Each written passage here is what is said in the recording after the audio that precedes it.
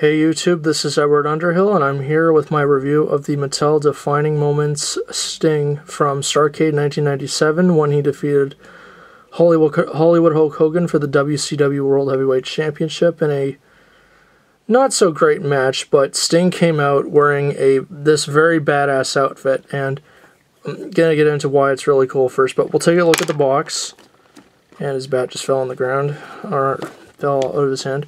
So we got the Defining Moments box. It's the standard Defining Moments box with the network logo on it. And got a picture of Sting on the side. Very cool. And then you got the description of the figure on the back.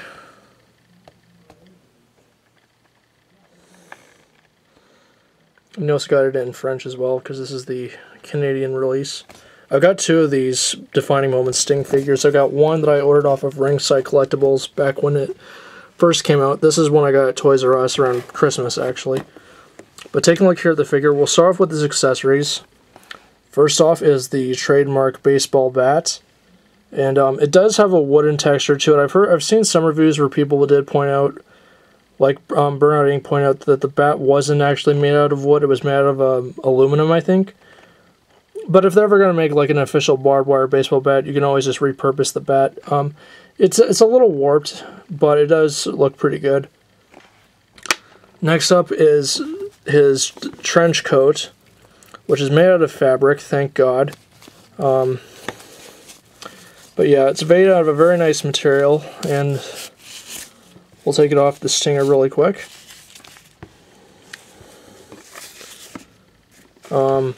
But yeah, the trench coat, it's made out of the same material as the Undertaker WrestleMania 32 figure.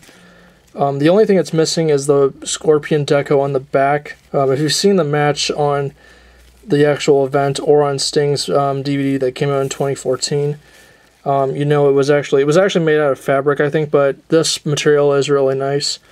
It's also missing the slit in the back, unfortunately. But I guess if you have this figure, you can always customize it. But yeah, I love the work on this trench coat. It's got the big shoulder piece, and then it's got the collar on it.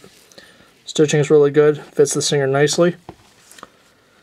And now we get on to the figure itself. We'll start off with his head. Very nice paint job on it. I've seen some of these at retail that looked horrendous. Like the paint was all messed up on the face, like the black was just messy, but I looked out and found one that was very nice. And it's got the dark brown hair. And again, it's a pretty good length for the hair so that you can easily move his head around. He's also got his necklace. And then of course you got the white Scorpion deco on the front of his jumpsuit, which looks outstanding.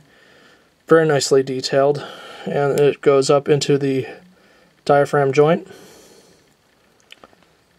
It goes all the way around the back. And you got all the molded padded sections on his ring gear here. And I love the detail on these boots too. You got the silver belt buckles. But yeah, the only thing in terms of detail on his gloves in particular, he did have some writing on the gloves as well, because I've watched the match.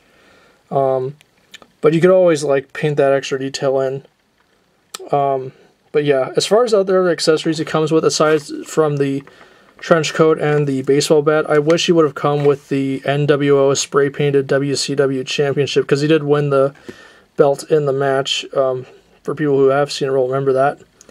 But in terms of articulation on the Stinger, his head can rotate left and right. Can also bob up and down. He's got a good ab crunch.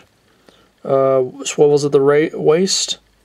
Rotates at the shoulder, although the pads do kind of limit it a little bit. Rotates at the bicep, single bend in the elbow. Rotates at the wrist, and also pivots in and outwards. The left hand is a little wider, though, than the right one. But, forgot to mention that earlier. Leg can go this far out. Goes out this far, can't go back. Rotates at the upper thigh. Double bend in the knee, rotates at the boot, and luckily on mine, his lower feet are not frozen, and he's got a bit of an ankle rug, which isn't the greatest. So yeah, overall, I really do like this figure. I'm glad they brought back the Defining Moments series. I sadly don't have any of the older ones, but of the ones that have come out so far, you know, Flair, Hogan, Razor, Sting, Undertaker, Austin, and the Surfer Sting figure, I would have to say Sting is definitely one of my personal favorites, along with Taker, Flair. I do like Razor and Hogan, and Austin, the Surfer Sting are pretty good as well, but Sting, Taker, and Flair are probably my favorites. But yeah, I would definitely recommend this figure if you see it. Again, the paint job is very good. Accessories, great. Would have liked to have seen the belt as well. But yeah, I would give this figure probably a 9 out of 10 for me personally. The face paint looks great. No complaints there. The Scorpion on the front looks great. The paint job overall is fantastic. And this is definitely one of my favorite figures of 2015, guys. So, thank you guys for watching the video. Be sure to like, comment, rate, and subscribe. And I will see you guys in my next video. And, woohoo! Happy Father's Day.